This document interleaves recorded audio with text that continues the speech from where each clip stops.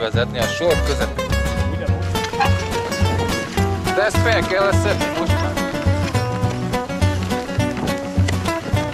Azaz a sor közepén.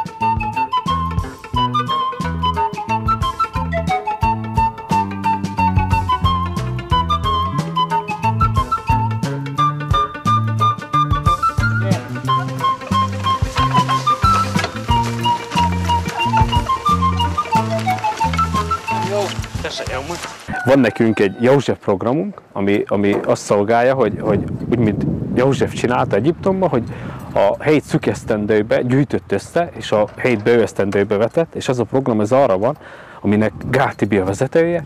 Amit az Úr ezt elbízott, és ez abból áll, hogy a tesók hoznak be lisztet, cukrot, tésztaféléket. Bárkinek, ha szüksége van így a gyülekezetben, bármire is tudunk segíteni, akkor segítünk nekiek, hogy tőlünk tellik.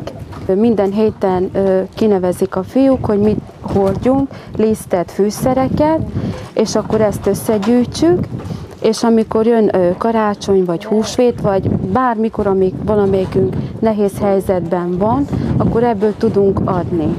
Tavaly karácsonykor, Vili este, Szent este tudtunk kiosztani belőle különböző családoknak, és ez olyan példaértékű volt, a vezetőségen mentünk innen a gyülekezetből, majdnem több helyen elsírtam magam, amikor láttam, hogy gyerekek hogy örülnek ennek, akik soha nem kaptak ajándékot, ez volt az első. És ebből a krumpliból teszünk be abba is, hogy majd Tibi télen azok a családok, akik megszorulnak, ne csak lisztet, meg fűszert, meg különböző dolgokat tudjon adni, hanem krumplit is. Itt a feleségemmel, itt Margóval gondozást végzünk, a gyülekezetnek a tagjait végiglátogassuk, azokat is, akik járnak a gyülekezetbe, azok is, akik valami módon nem járnak, megsérültek, végiglátogassuk. Azt tudjuk adni, amink van, és ezt jó szívvel tesszük. Járok Nyírkátára és Pilisre, és itt a pilisi gyülekezetben is vannak itt egy jó néhányan, és ott egy plántálást folytatunk az Úr kegyelméből.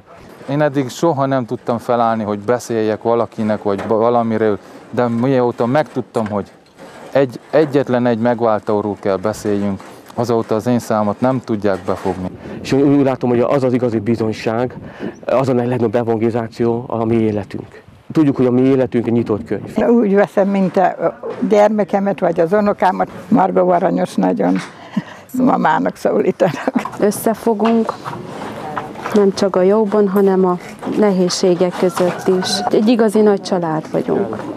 Azt kérem, hogy a Jóisten, amikor ránk néznek az emberek, nem minket lássanak, a Jóistennek a szeretetét lássa meg bennünk, és azt a szeretetet, amit mi átéltünk, megtapasztaltuk, ezt szeretnék a feleségemmel együtt, és a gyülekezetnek minél több tagjával megosztani, hogy lássátok meg, érezzétek és lássátok, hogy Isten milyen jó, hogy mit tett én velem is, az én életemmel is, és mit tett veled is. És ezt el tudjuk mondani, hogy az elrontott életből Isten mit tud visszahozni.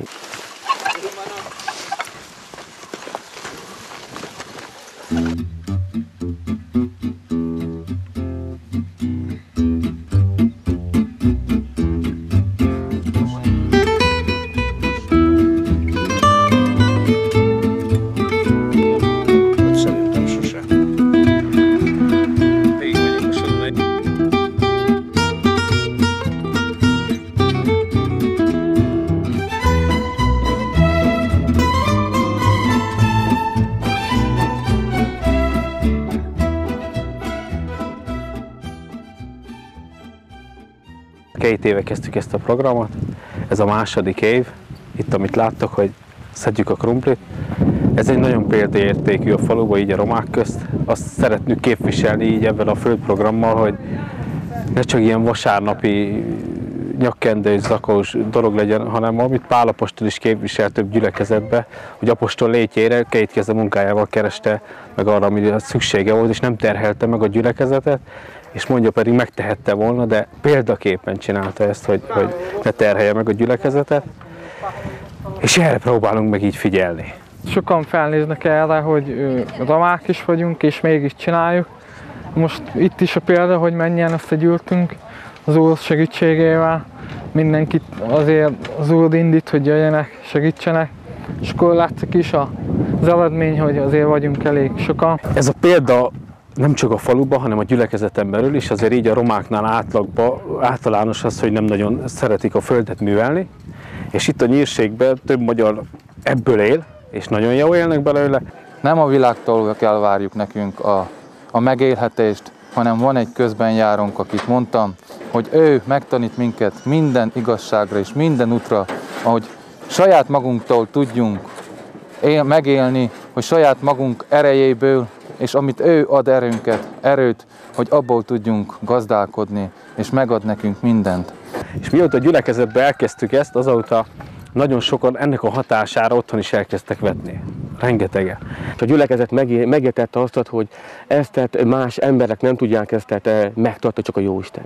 És ezért sokat imádkoztunk, és megértettük azt, hogy a Jóisten, amit elkezdett jó munkát, azt be fogja fejezni. Én hálát adok neki, hogy tudtunk vetni ebben a kertben és az ő házában, hogy tudtunk közösen vetni, közösen, hogy meg tudjuk termelni azt a krumplit, amit ki tudunk majd a József programra osztani, ami működik ebben a gyülekezetben, és hálát adok a missziónak, hogy tudott Isten által adni egy gyülekezetet, ahol összetudunk Istennek a nevét felemelni, jönni, gyűlni. Isten áldja meg a missziót, és vezesse mindőket. Amit felszedünk krumplit, százalékra lesz elosztva, ebből ajánlunk fel különböző tanintézményeknek, óvodának, iskoláknak. Figyelünk arra, hogy a vetőkrumpli az elvessük több irányba, hogy tudjunk adakozni belőle, ezért több százalékba lesz elosztva, a gyülekezeten belül is lesz osztva belőle, de gyülekezeten kívül is fejlek, hogy tudjunk belőle adakozni. Sokat beszélgettem itten, meg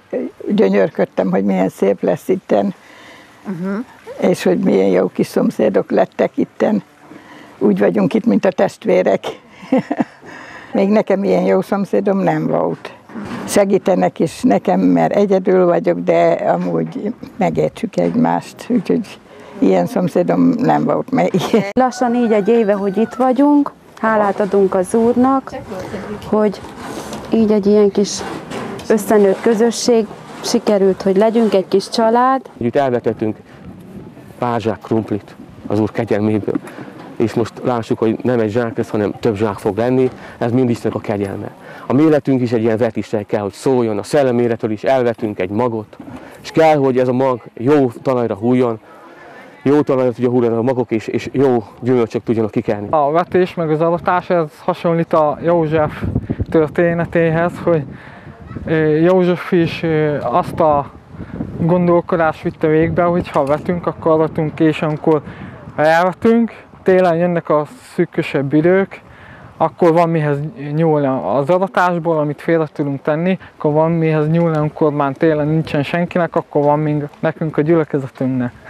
Tudunk adni másoknak is, tudunk segíteni, úgyhogy ezt a gondolkodást próbáljuk mi is vinni tovább, a József-féle gondolkodást.